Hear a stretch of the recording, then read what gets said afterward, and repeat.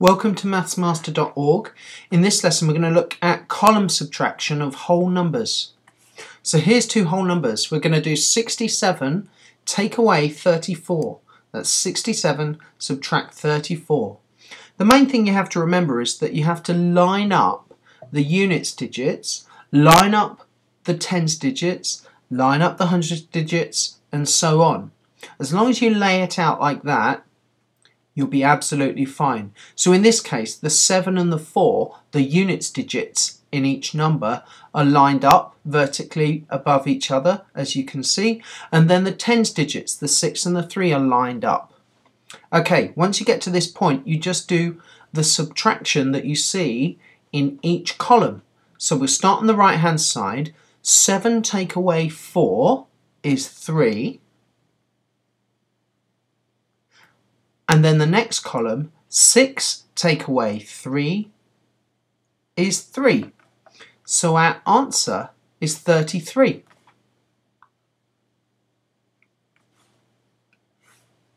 Let's look at another example. Again, making sure that the units digits are lined up, the 7 and the 2. Making sure that the tens digits are lined up, the 6 and the 3. And then the hundreds digits go in the next column. Okay, starting on the right hand side, 7 take away 2 is 5, 6 take away 3 is 3, and 5 take away nothing is 5. So the answer is 535.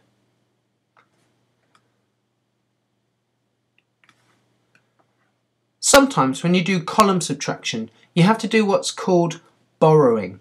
And this is an example of a case where you do have to do borrowing. 95 take away 38. Again, lining up the units digits, the 5 and the 8, line up the tens digits, the 9 and the 3 is shown. Now, start on the right hand side. If you think about 5 take away 8, well, that would lead to an answer that was less than 0, and we can't have that when we're doing column subtraction. We can't do 5 take away 8 because it would be a negative number, wouldn't it? It would be a number less than 0. So what you have to do, if you can't do the column subtraction that we've got here, for example in 5 take away 8, you have to borrow 1 from the next column over.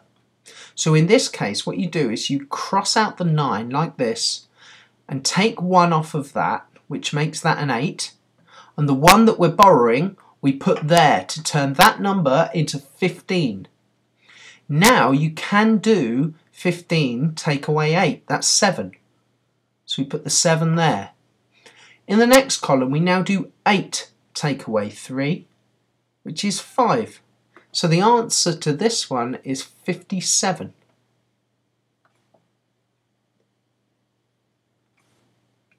Let's have another look at a column subtraction when we've got to do some borrowing. In this case, 4 take away 5 we can't do. So we have to borrow 1 from the next column.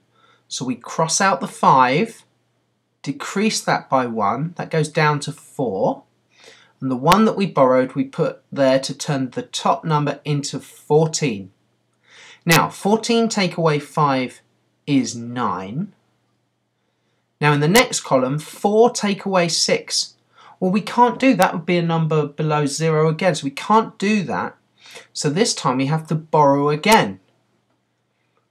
What we do is we borrow from the next column. So the 2 in the next column we cross out, and that goes down to a 1. And the 1 that we borrowed we put there to turn the second column, that number at the top of the second column, into a 14 now. 14 take away 6 is 8. 1 take away 1 on that column on the left is 0. So our answer is 89.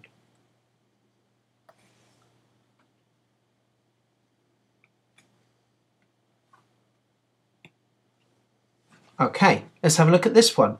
200 take away 167. 0 take away 7 we can't do in that first column. So we look to borrow from the next column over. But there's 0 there. There isn't 1 to borrow from that next column. So what we have to do is we have to look at the next column over where we've got the 2. We'll borrow 1 from there. So we cross out the 2. That goes down by 1, and that becomes 1. The 1 we borrowed, we put here. Now, we still can't do that original 0 take away 7 subtraction that we wanted to do. So what we have to do now is cross out this 10. That becomes a 9. And the 1 that we borrowed from that column goes there to make this 10. 10 take away 7 we can now do. That's 3. Then 9 take away 6 in the next column is 3.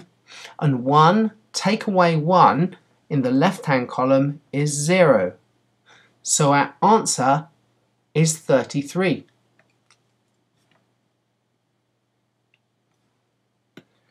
We'll look at one final example now, where again we have to do borrowing more than once.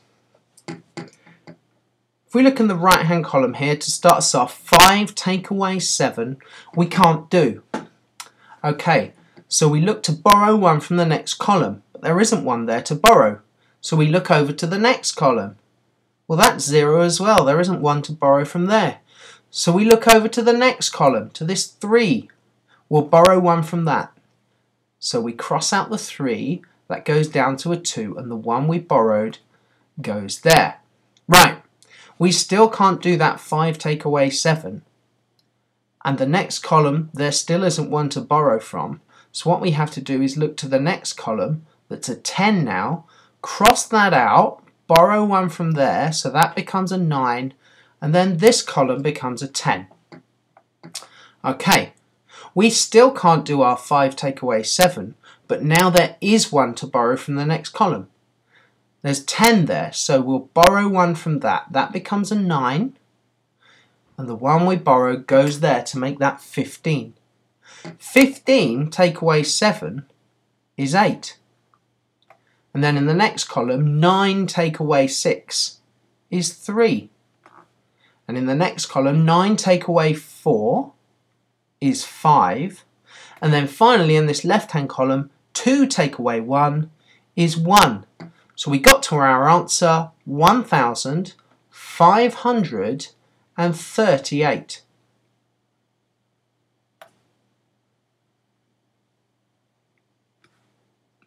That was column subtraction of whole numbers. If you want to see more great maths videos, please visit mathsmaster.org.